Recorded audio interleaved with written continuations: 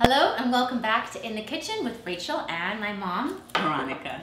So Mom, today we are doing a uniquely Tanzanian recipe. Yes. Yay! Finally, yes. Okay, and talk us through Yeah, we're we're going to cook ugali. Ugali, which is a very favorite Tanzanian meal, and it's like what the Italians call polenta.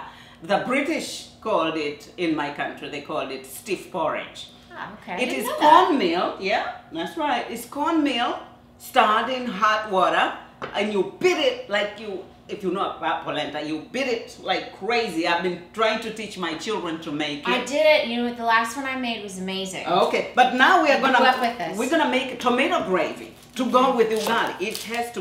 So we're gonna chop the onion.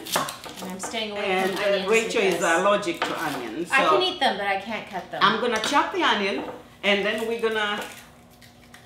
Oh, then Rachel, wash your hands. Yeah. Are your hands clean? Yeah, they're clean. Then while I'm cutting the onion, you mash Okay. the tomatoes Okay, like great. this. Terrific. Just like this. Just like this. Woo, That's woo. what will happen. So you have to be careful. First, the best way to avoid spilling on yourself, Yeah. poke your thumb here, Okay. and then smush. All right, great. And how many tomatoes do we have? We have a whole can of tomatoes. So a can a of big whole- can of tomatoes. can I'm of gonna whole wash the tomatoes. onion a little bit here, and then Actually now. feels quite nice to smash. And I'm gonna chop while Rachel is mashing the tomatoes. Take out all of your anger. Yes. Not that I have anger management issues. So. Yay! Okay, so we've got a can A can of tomato. whole Now tomatoes. I'm finished chopping the onions. I'm gonna help you. I'm sorry. Mom is fast. I am too so fast sometimes. fast. You've Sometimes no too idea. fast. Because Woo! Oh, you know the best is to mush them in there. Anyway, they're mashed. They I'm are? gonna rinse my hands, and we are going to the stove. Okay, terrific. So To we'll start meet you cooking. at the stove. I'm still mashing. We're gonna start the tomato gravy Okay. by browning some flour. But now we've got some canola oil in here. We've got about 2 tablespoons of canola, Canola oil. which we've got on high heat. Yeah, we're gonna heat it up, and then we're Okay. gonna brown the flour. Okay, terrific. And let's just wait a little bit for the for the oil to get a little hot. Okay. Then we're gonna put some flour. Let's say 2 tablespoons of oil, 2 tablespoons of flour, Terrific. and on high heat. Yep. Stir.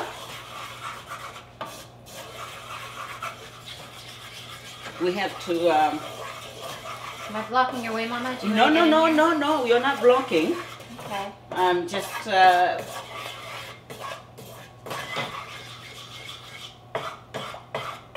So after this is nice and brown, we're gonna add. We're gonna our add the onions. So we're gonna let this brown, and we'll see you in a couple of seconds, right? Yes. So now we're gonna add the onions. Just brown the onions a little bit, and then we'll add the tomatoes. Brown the onions.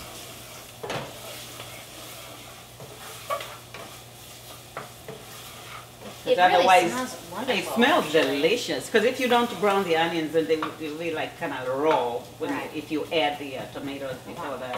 Raw Yes. onions. Should we turn the heat No, down, or no, does we it must stay? stay high, stay high. The Tanzanian people never have stoves that you turn low. We cook Right. with firewood. The heat is intense all the time, so you have to work fast. So That's cooking why with I work fire. fast when I cook. Next, Rachel, bring the tomatoes. Okay, Put the turn it back. tomatoes in there. Okay, so we're pouring in Go our lower. our Okay. mashed potatoes. You want me to turn this down? No, no. I just didn't want you to Oh. pour from a high spot because it will bubble on you. Okay. And here is our tomato gravy. But we're gonna add salt. Rachel, add some salt, So please. how much salt are we adding, Mama? Let me see. Yeah, I cannot say how Is that much. like a tablespoon? But yeah, taste. about yeah, to taste. Okay. And Rachel, could you grind some black pepper, please? And once again, And the we're gonna pepper is lower. to taste as well. Yes. Okay. I'm gonna lower that and let it simmer. Put the top on and then let it simmer. Meanwhile, we will go and cook the ugali, which we'll eat with a tomato gravy. Smells wonderful. It does smell wonderful. Mm. Okay, we're gonna put the top on, and then And we'll meet you back here when we're going to be cooking the ugali. that's right. Okay. Okay, everyone, so we're back and we just want to show you the ingredients for ugali. So we've got cornmeal, and it can either be the yellow kind, which we usually cook with, or it can be white. White. Right, Mom? White. It has to be cornmeal. Okay, and we're going to put approximately 2 cups of the cornmeal into... About 4 cups of water. And everything is a bit of approximation. What we want to do is we want to get it into kind of a porridgey kind of a texture. Porridge, yeah. And then we're going to make it so that it's more of a really, really stiff porridge. So we'll meet you over at the stove. Okay, so we are back at the oven and the water is almost boiled. And we're going to start adding the cornmeal. Yes, okay. yes. I was about to say the ugali. Yeah, you add the cornmeal and I will stir. So just pour. There we go. So just pour the cornmeal. Pour liberally in. And stir all the time. Once the cornmeal is in, you have to keep stirring. And then until... So once again, it's kind of an estimate as to how much the ingredients, how much cornmeal we're putting in. You kind of have to like feel your way through, right, Mama? Yeah. For now, you slow down with that, and then we're gonna wait until this bubbles. It's gonna bubble in a minute, and then we'll add more cornmeal to reach our consistency of ugali. I have to say, I was always I love ugali, but I was always so scared of you making it because, or to make it myself, because when it starts to bubble, you got to be on it. Yeah, you have to be on it. Otherwise, you know, for one thing, when it starts to bubble, it will create lumps if you are not on it. Yeah. You have to be on it. And you know what? It's wonderful when you cook ugali, you get muscles. There you go. You get good arms. And it's a testament. I cook ugali all the time. And it's almost to the bubbling point. Almost to the bubbling point. Okay. In a minute, we're going to see it bubble. And then we're going to add more cornmeal. Okay. And we'll reach our ugali consistency. And in the meanwhile, we've got our tomato gravy simmering. Right, that's right. Let's check it. Here, and it smells so yummy. Delicious. Delicious. That's going to be great. These 2 dishes are a favorite in my family. I cooked this at, actually I shouldn't say I cooked it because you cooked it I for cooked me. It for cadence around the world. Right portion of his school, and it was a huge hit. Everything was gone. So should I start Not yet. I haven't seen it bubble yet. Okay. I haven't seen it bubble yet. We're going to wait until it bubbles. Oh, you see it's beginning? Mm-hmm. I don't know if you can see it. It's beginning to bubble now. And it has to actually vigorous bubble. Here we go. All right, now add some flour. Okay. Be generous. Be generous.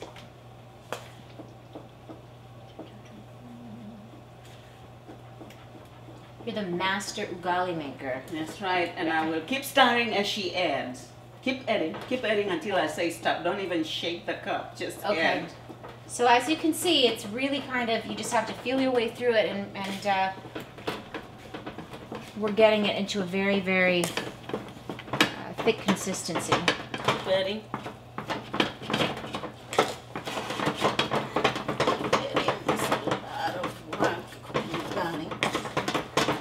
Gee, Mom, I should be stirring it.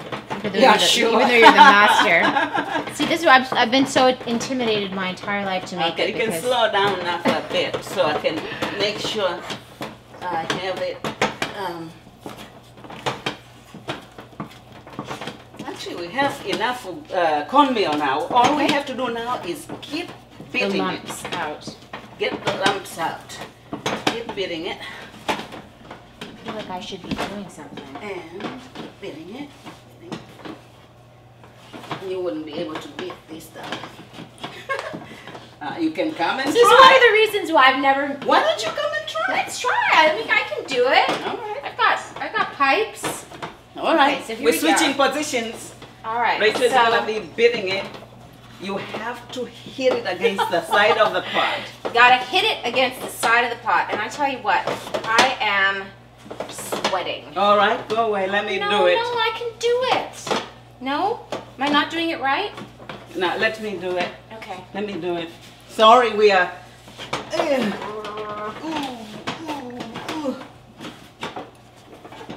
be delicious. Very dramatic. It's dramatic and it's simple. And people ask me, how do you make ugali? Because I cook it for them. And I tell them, oh, it's easy.